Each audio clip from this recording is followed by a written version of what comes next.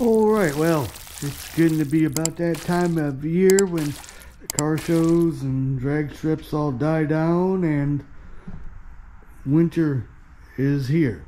So, to winterize your classic ride, or for that matter, to make sure that your daily driver is in tip-top shape,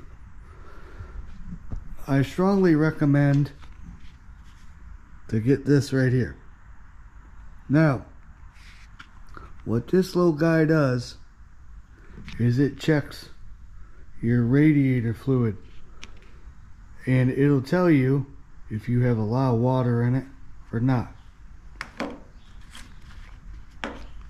So you take it out like so. Now you see there's these check balls on there. Now it tells you right here what each check ball means. So, for example, if you have no check balls, that is unsafe. If you have one check ball, that's plus 20 degrees. If you have two check balls, that's plus 5 degrees. 3 check balls, that's 10 degrees. 4 check balls, 25 degrees.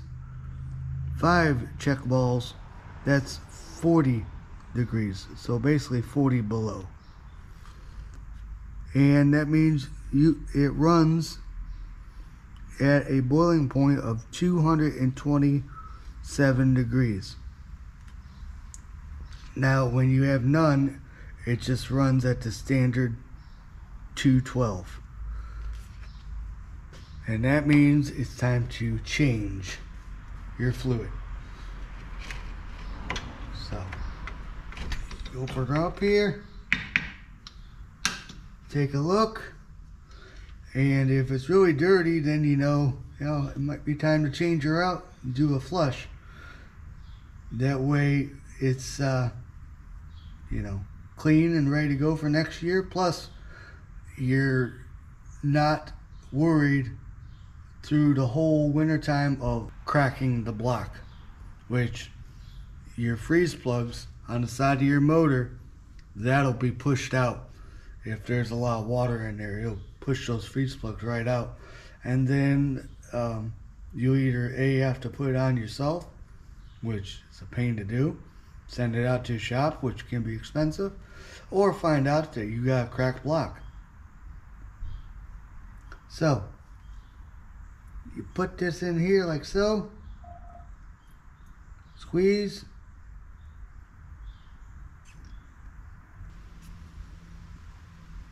oh yeah, that's a good sample.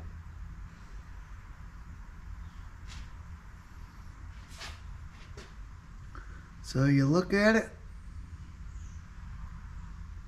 it is all 5, so we're good to go.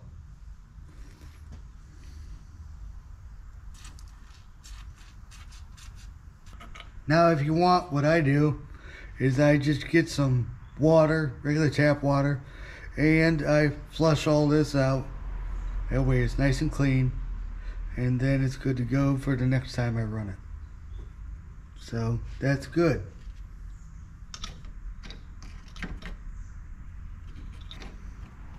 This cap is always a pain.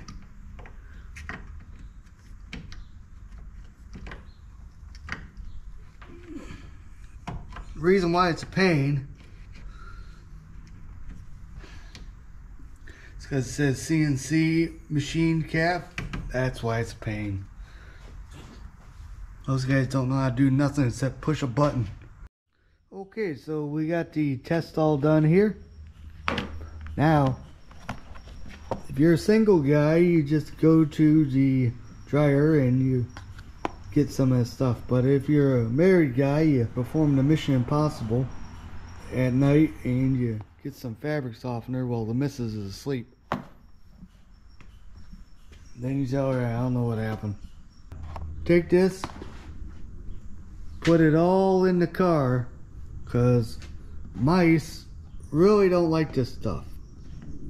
And as an added bonus, you go to the store, you get yourself a bottle of peppermint, because mice hate peppermint. So you get yourself a spray bottle of peppermint, spray it on this, and then you put it in the car. Mice hate it. The other thing too is your gas.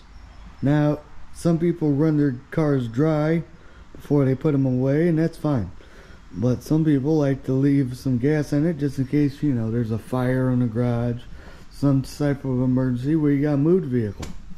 So you put some stabilizer fluid in it, and then that'll make it so that the gas won't rot. The other thing too, disconnect your battery. It won't drain, or accidentally, you know, a mouse touches one of these wires, snips it off, and then either zaps or catches the whole vehicle on fire, and then you're in trouble.